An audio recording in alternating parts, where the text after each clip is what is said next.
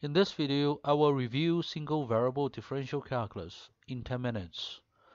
With x denoting the variable, fx or gx denoting a function of x, and a or b denoting a constant, the derivative rules are as follows. Constant rule, dA over dx equals 0, where a is a constant. Constant multiple rule, the first derivative of af is a times the first derivative of f. Simply put, the first derivative of af equals af prime. The sum difference rule, the first derivative of the linear combination of f and g. In here, af plus minus bg is equal to a times the first derivative of f plus minus b times the first derivative of g. Product rule. We're taking the first derivative of a product of f and g. The result is the first derivative of f times g plus f times the first derivative of g. Or simply put, f prime g plus fg prime. Power rule. The first derivative of x to the power of a is a times x to the power of a minus 1. For example, the first derivative of x to the power of negative 1 is negative 1 times x to the power of negative 2. Quotient rule. The first derivative of f over g can be treated as a product of f and the reciprocal of g, and then we can use the product rule. The result is the first derivative of f times the reciprocal of g plus f times the first derivative of the reciprocal of g. In short, this is f prime g minus fg prime divided by g squared. Chain rule. When f is a function of g and g is a function of x, then df over dx is simply df over dg times dg over dx. This g is viewed as an intermediate variable, and this dg and this dg cancel. Reciprocal rule.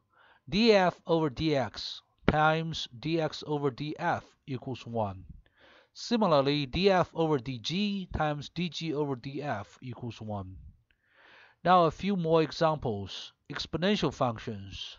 The first derivative of e to the power of x is e to the power of x. This can be easily proven using the Taylor or Maclaurin expansion of e to the power of x. And then we're going to look at the first derivative of e to the power of ax. Now we have to treat this ax as a whole. If we set y equals ax, then we're looking at the first derivative of e to the power of y with respect to y, and then dy over dx. Therefore, we get a times e to the power of y, and e to the power of y is e to the power of ax. How about this e to the power of a function f? Again, the chain rule. We take the first derivative of e to the power of f with respect to f. You get e to the power of f, and then multiply by df over dx. The first derivative of a to the power of x is a little tricky. We need to rewrite this a as e to the power of ln a. And then we can combine this x and ln a. Therefore, we are simply taking the first derivative of e to the power of ln a times x. The result is ln a times a to the power of x. Logarithms. We start from this exponential function, and then we replace e to the power of x with y and x with ln y by setting y to e to the power of x. And then we have the reciprocal of the derivative of ln y. And therefore, we know d ln y over dy is 1 over y, and similarly, d ln x over dx is 1 over x. What about the natural logarithm of a function? We'll have to use the chain rule. This equals d ln f over df times df over dx. Therefore, the result is 1 over f times df over dx. Now we're going to take the logarithm of x with a different base a. How do we do this? Again, a bit more algebra involved in here. Log x with a base a is simply ln x divided by ln a. Therefore, the result is simply 1 over ln a times x. Gaussian functions, e to the power of negative ax squared. Again, this time we imagine setting y equals negative ax squared. Therefore, we can easily use the chain rule. We have d e to the power of y over dy times dy over dx. Again, this is dy, this is dy, they cancel. The result is simple. It's e to the power of y times negative 2ax. And e to the power of y should be written as e to the power of negative ax squared, because again, y, the intermediate variable, is set to be negative ax squared. Now, trig functions. The first derivative of sine function is cosine function. The first derivative of cosine x is negative sine x. Again, if you know how to do Taylor or Maclaurin expansion of sine x and cosine x, this too can be easily proven. Tangent x is sine x over cosine x. So you may use the quotient rule before. If you have the first derivative of f over g, you may treat this as the product of g times f times g to the power of negative 1, and in the end you have f prime g minus fg prime over g squared. So really, in the end, we have this cosine x squared on the bottom. Okay, so this guy squared on the bottom.